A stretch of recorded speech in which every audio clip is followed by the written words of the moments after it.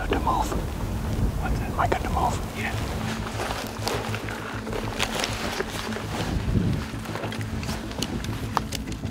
Still can't see. I gotta get higher.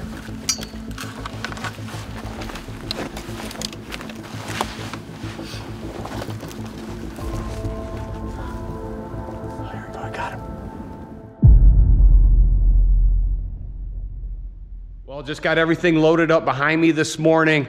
Taking off for Nevada, I actually drew a 221 through 223 early rifle elk tag. As a non-resident, I had less than 1% chance to draw this tag. This is my 9th year drawing. This is why I love the tag system. You never know when you're gonna get applied for an awesome tag. This is probably one of the, if not the best elk tag in the state of Nevada. So got a day of travel today, get out there for the opener tomorrow. Not only that, I've got I'm gonna flip this camera around real quick. I've got a pretty sweet one. I'm bringing my new Nexus Gunwerks rifle with me. It's in a 300 PRC. Looking forward to getting this out in the field. I shot it at the range this week. Obviously a tack driver. Off to the airport.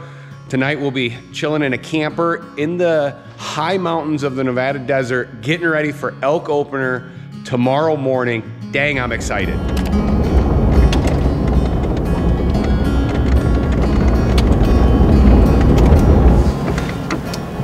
Ooh, it is brown. Cozy, so be cozy it is. Hey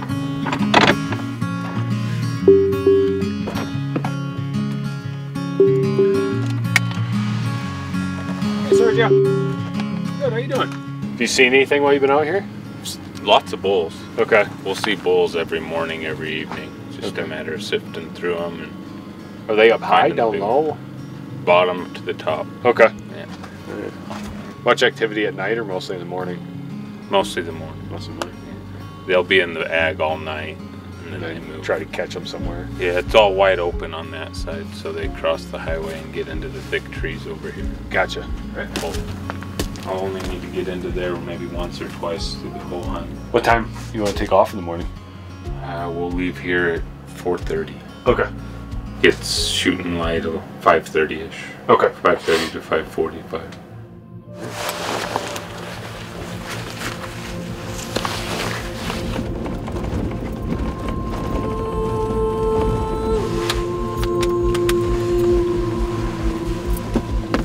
They could be anywhere from right at the base of the hill all the way out.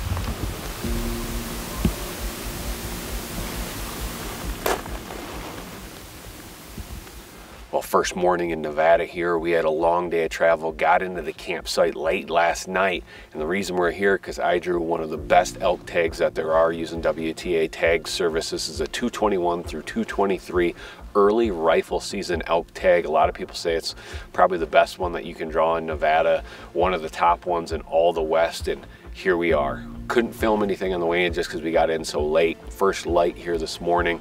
We're up high on a glassing knob, kind of overlooking these meadows. We're gonna spend the first couple hours here just glassing this and then bounce, get up high on another spot and glass. But man, this is my first time hunting this part of Nevada. Just first glance, it looks awesome. Bunch of sage country, rolling hills, mountains in the background, and the land of big elk. Now I can't wait to see one of those.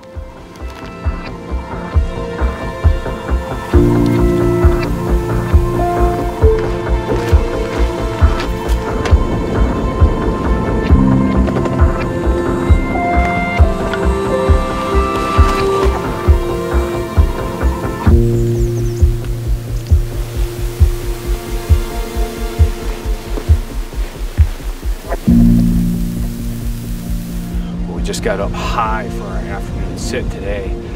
Right across, there's a whole bunch of ag circles actually with some alfalfa and stuff. So what happens is the elk only eat out there during the night, and they're basically in the brush by the time it gets light, and they don't leave here until it gets dark, which is pretty smart by this time of the year after they've been hunted. So we got up really high. We're just gonna glass in some of these drainages, see if we can't find one or two of them that are bedded.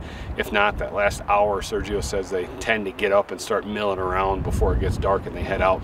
It is super windy up here. We got the wind in our face. The main area we're glassing this way and the wind's coming here, so it's perfect. We're not going to bugger anything out there. Hopefully we can catch one in its bed.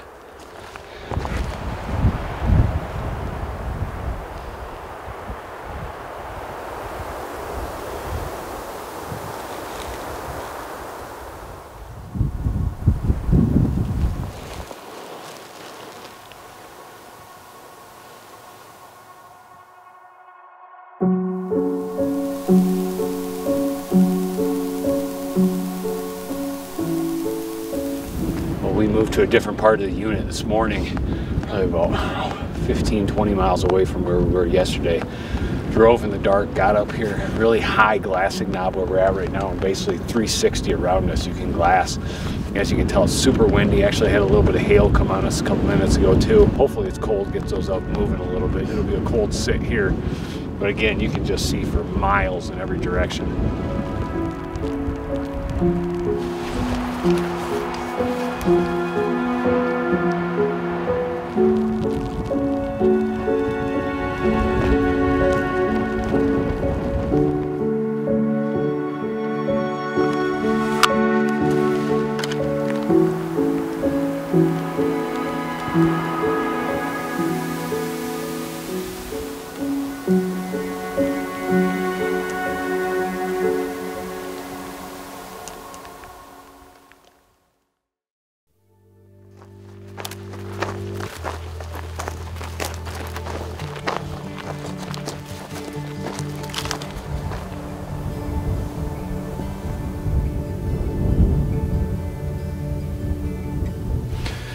We started this morning up high on a peak that we could basically glass 180 down below where all these egg circles are, trying to catch some of the elk coming back into the thick before they bed down. We actually just saw a group of cows work below us, so it's pretty cool seeing the first elk of the trip. We're just going to stay here for a couple hours and glass as they kind of work their way slowly through here and find where they're going to bed for the day, just trying to catch glimpses of them moving in between here.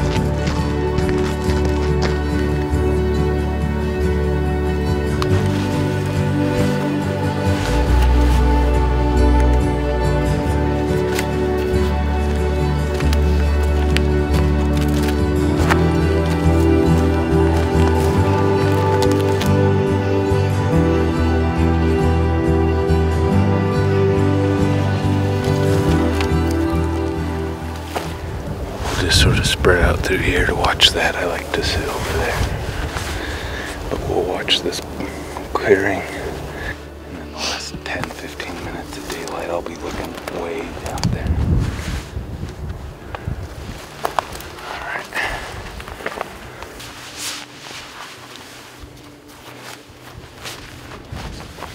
Well, we just keep bouncing to different areas in this unit, trying a different one out tonight.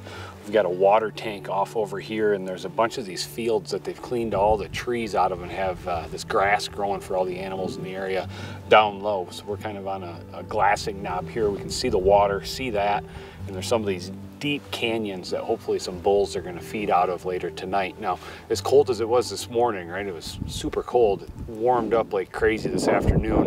It's going to get cold again tonight, colder, so hopefully that's going to drive something out the last hour of daylight here as it gets closer to dark.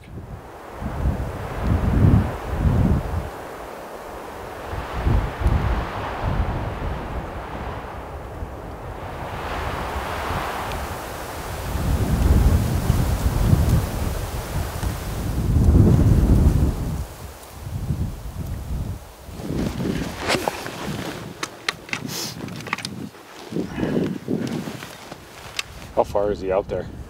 So you see this deepest, biggest cove? Yep. You get to the far left of the cove, Uh-huh. and then you start going around the right side, and he's on that first little swooping curve. Oh, I see him now. Mm-hmm. You can see the frame. Can't make out tine length. This time of year they stick pretty close to where they're at night. Yes. Yeah. Yeah, he'll feed his way down, Uh-huh. and then in the morning he'll likely go back in somewhere along that tree line. Sergio spotted right at last light here. Looks to be a big mature bull, and it is a poke where he spotted this at down there.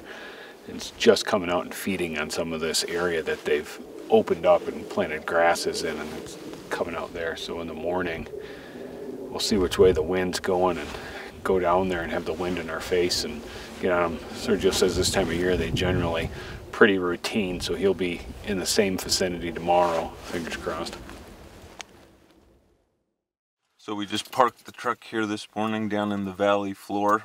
Last night we spotted a bull from up on the ridge out here in these BLM chainings, and we're gonna slip to the east here and go through a big patch of cedar trees as cover and poke out the other side and hope the bull we spotted last night is out in the clearing there feeding. And if he is, we'll be able to get a shot off on him, and if not, it means he hit the cedar trees before daylight, and we'll be back in the evening set up waiting for him to step back out where he did last night.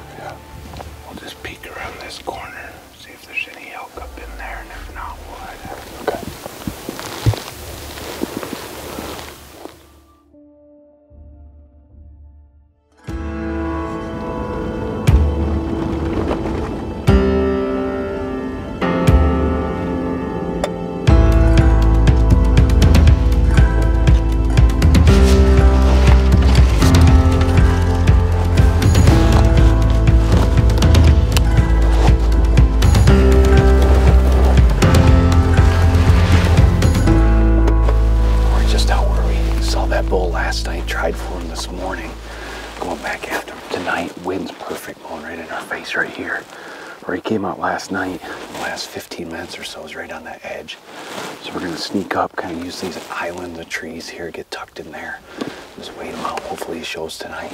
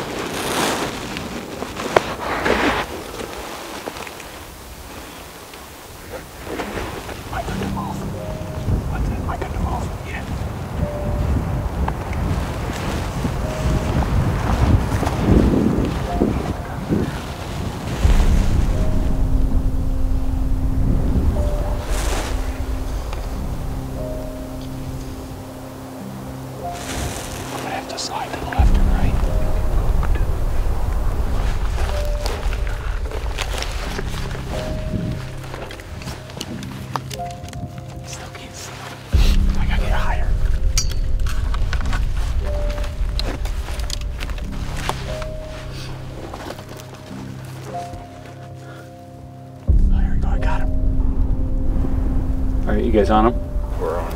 Here we go.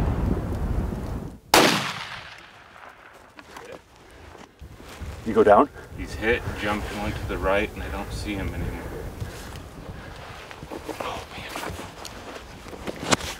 He came out in almost the exact same spot that he was yesterday.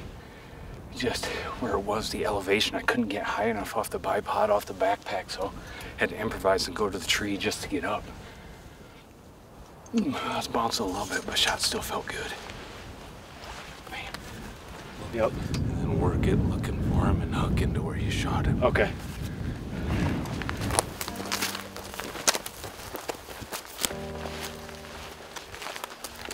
There he is. Oh, awesome. He went straight down. Sweet. Oh.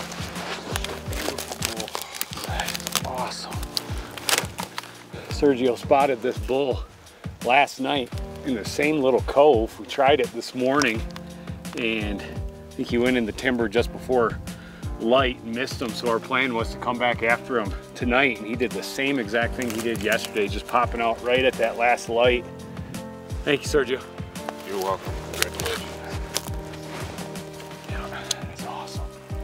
Well, here he is. We got him pulled out of that thick pile of brush, and this is the exact reason why you guys got to apply to tags in the West.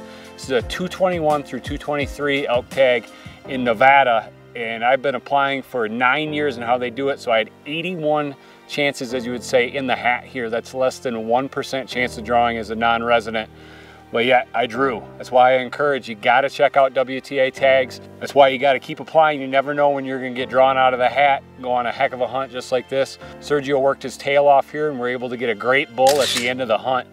And this is my first time hunting Nevada. I hope I draw this tag again and get to come back. What are you carrying, Thad? Loins. Look at the loins. The loins, and him and I will take turns with the rack. Yeah.